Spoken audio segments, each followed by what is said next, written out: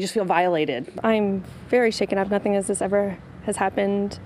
Two mothers shocked and outraged after their cars were broken into during their children's soccer game. The Hamilton County Sheriff's Office confirming it happened here at Clear Creek Park last night. Erin Pearson says when she got a text message from her husband about a big purchase just made on her credit card, she knew something was wrong. As soon as he said that, I thought, oh no, I need to check the car, because we did hear a car alarm go off.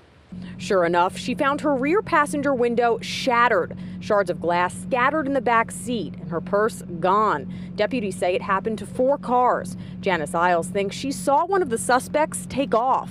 I saw black clothing and just kind of like frantic moving. At the time, Isles thought nothing of it, but quickly realized her new Mercedes SUV was targeted too. So I quickly ran and noticed that my window has been shattered and my purse was stolen. Her purse and wallet gone. She says some items were found by police in Indian Hill. They did dump the purse on Miami Road, all of our purses, so we did get that back.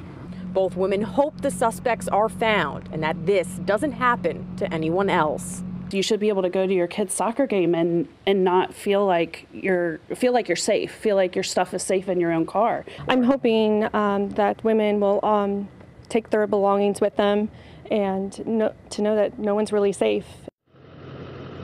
Now, the Hamilton County Sheriff's Office is still investigating what exactly happened. They say more information should be released within the coming days.